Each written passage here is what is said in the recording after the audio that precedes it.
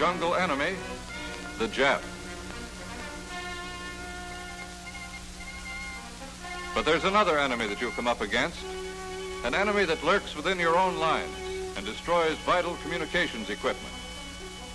This is a menace that may be found in any damp area, but ordinarily it's bred from tropical climates, humidity, salt water, changing temperatures. Fungi and corrosion are the results. Here's what fungus looks like. These bits of wire are covered with this microscopic plant life. It can feed on any organic material, leather, wood, insulation, rubber. And here's a piece of fungus-infested webbing. This parasite lives on any dirty surface, and the fluid it secretes will even attack glass and metal. Moisture causes corrosion and insulation breakdown. That's corrosion on the back of that tuning capacitor, on that dynamotor base, and around that crystal panel.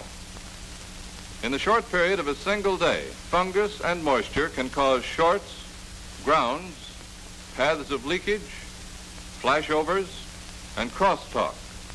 So this is serious. Take a look at some equipment brought back from the tropics. This test meter went bad because of fungus growth on the wiring, battery, and coils.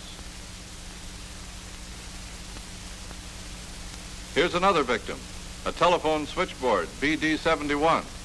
Notice how fungus has attacked the wiring system of this unit.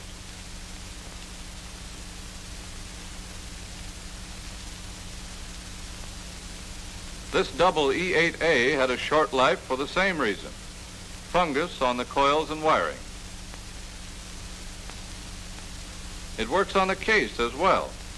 Fungus like this causes the leather to get brittle and crack, and will eventually cause it to decompose completely.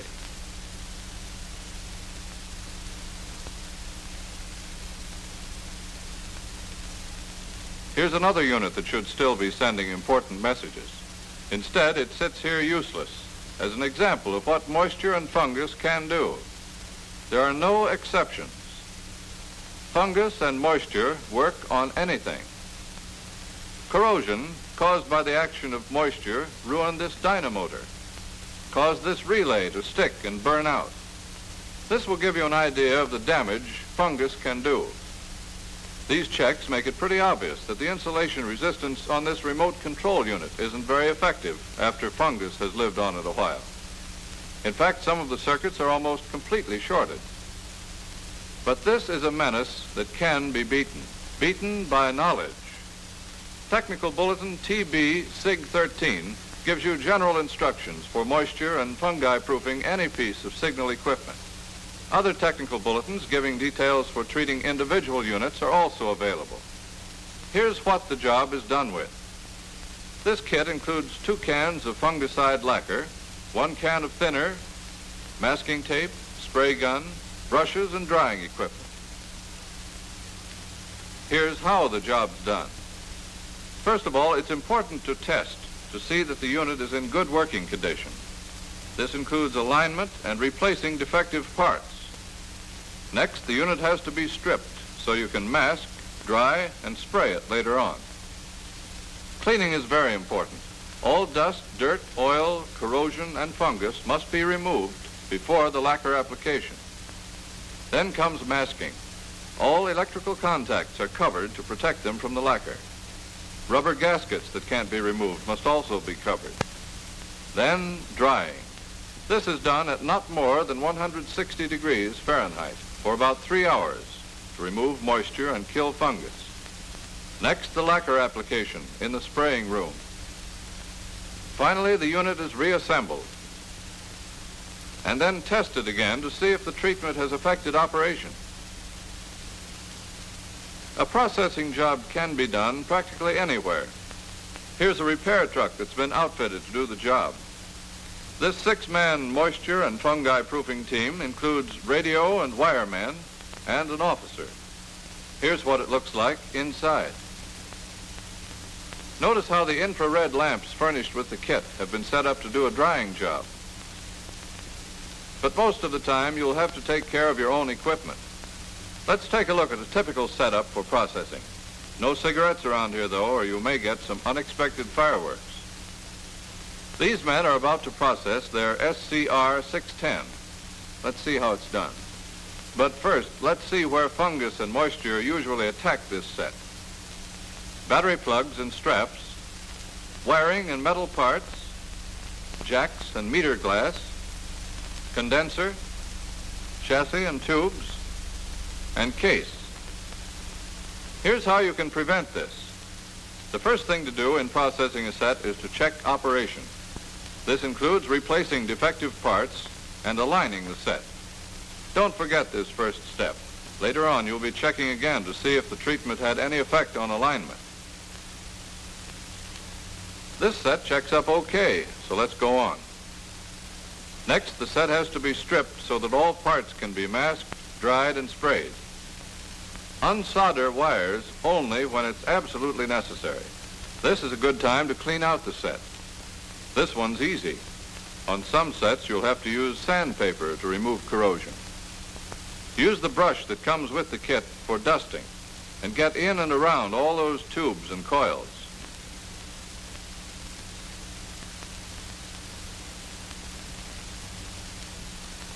Then make sure you get the dust and dirt off of all the wiring.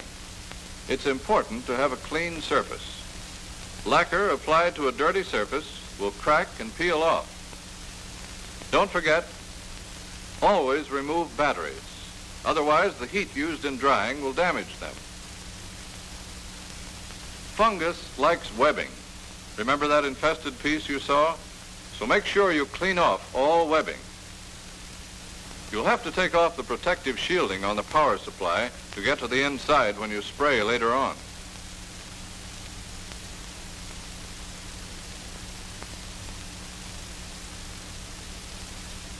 And then, of course, clean it out. It's a good idea to put the set on boards like this. It makes it easier to handle and helps keep the parts separated. Then remove all coil shielding and any other shielding covering parts that may be affected by fungus and moisture. It's important to get the spray on every one of these coils. And don't overlook the speaker. That's one of the worst moisture traps in the set. A terminal strip is a good hiding place for fungus.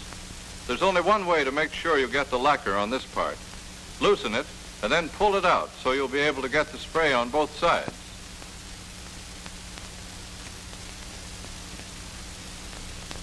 Now you're ready to start masking. Masking is a simple and common sense affair, a protection for contact points. First, mask all the trimmer adjustment screws. If these get a dose of lacquer, they may stick and break the next time they're adjusted. Here it is, all masked. Notice how paper has been molded to cover the trimmer capacitors and gang switches. Take a good look at the parts masked.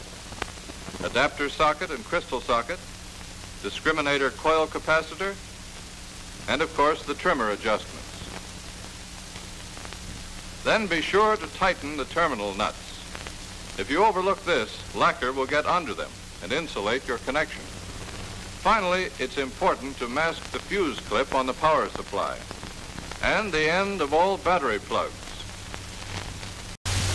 The set is ready to go to the oven for drying. This is one type of oven that can be set up with the infrared lights that come with the kit. Any steel chest, empty drum, or packing case will make a good oven. Put the control thermostat near the center of the equipment. This maintains a 160-degree temperature. Remember the thermometer so you'll be able to check the temperature. It's important to keep the oven at 160 degrees Fahrenheit. At temperatures above this point, and sometimes even at 160 degrees, the heat may cause the waxes and the insulating compounds to melt. So always keep an eye on the equipment. And if it's necessary to lower the temperature, add 1 hour for each 10-degree decrease.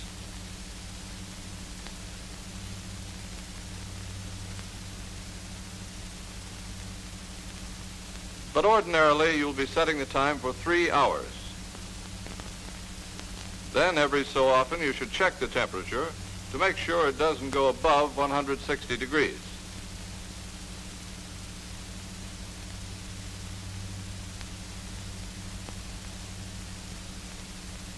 While the set is drying, you'll have plenty of time to mix the lacquer. 2 parts lacquer and 1 part thinner will give the fluid a good consistency for spraying. Later on, when you're touching up with the brush, you'll be able to use the lacquer straight without thinner. This lacquer has a toxic effect, so make sure you're wearing a respirator whenever you're working in the spray room. If you can get hold of a ventilating fan, it will help clear out a lot of the fumes. You've already been warned about cigarettes. Always keep in mind that this lacquer is highly explosive, and any open flame around the spray room can cause a lot of damage to you as well as to the equipment.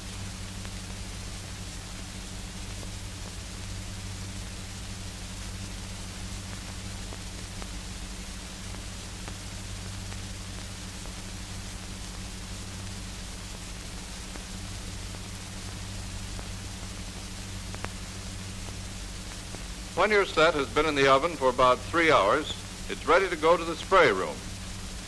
Spraying should always be done inside a building, tent, or covered van. The main thing is to find some place where moisture and dust won't accumulate and get on the equipment.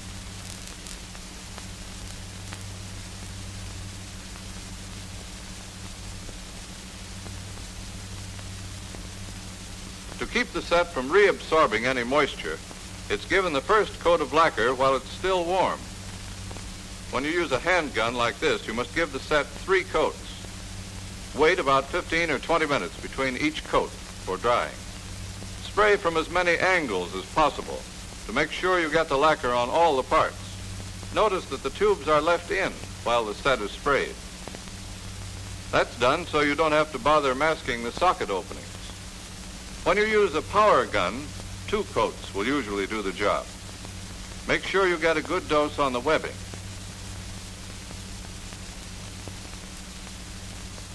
After the last coat of lacquer has dried, the masking can be taken off.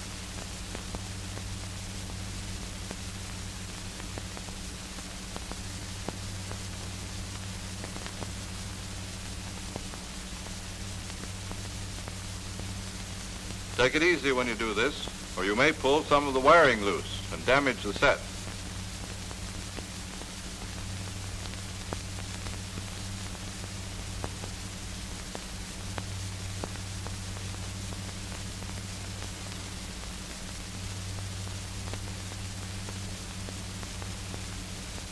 Take a brush and touch up any vulnerable parts that were covered by the masking, such as the ends of capacitors and resistors. You may have missed the edge of the Bakelite strip when you sprayed, so touch it up. And don't forget that speaker cone.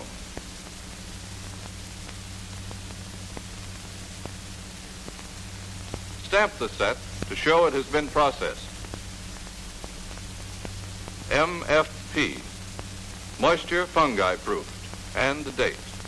Those middle letters indicate the unit that did the processing. Now the set can be reassembled.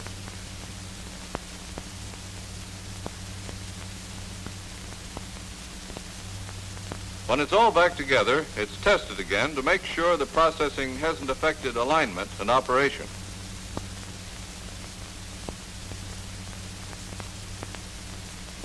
You've seen one way a processing job can be done.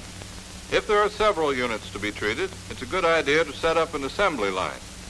Here, each man has a certain job to do in preparing the set for treatment. Some are testing, others are stripping, cleaning, and masking. This line is working on wire equipment.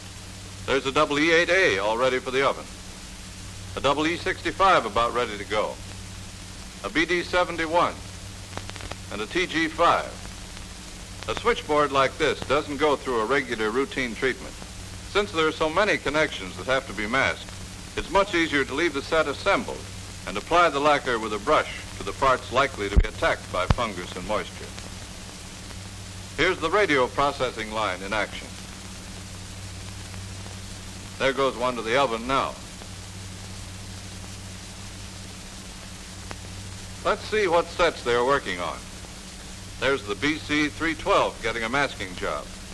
Whatever set you're working on, it's important to mask all contact points like this.